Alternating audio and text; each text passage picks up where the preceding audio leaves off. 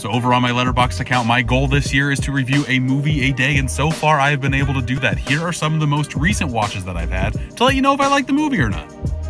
I was able to see Snack Shack a couple weeks early thanks to Paramount, and I enjoyed this movie quite a bit. I'm a big sucker for coming-of-age movies, and this one definitely fits the bill. Here's my Letterboxd review. I gave it a 3.5 out of 5. This one is on par with like The Edge of 17's, Way Back, Spectacular Nows of the world. Again, I love this genre. This one fits the bill. It's a little bit more raunchy, so I'm always a fan of that.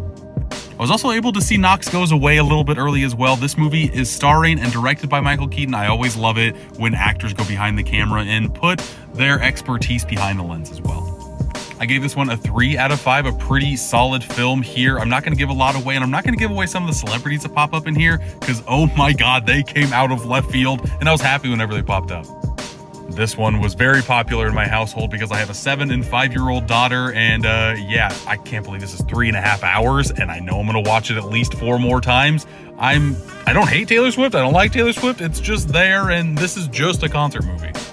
99 Homes had the makings of being a classic, but the last 15 minutes totally ruins that. The third act, I was not a fan of whatsoever, but Michael Shannon and Andrew Garfield had spectacular performances here.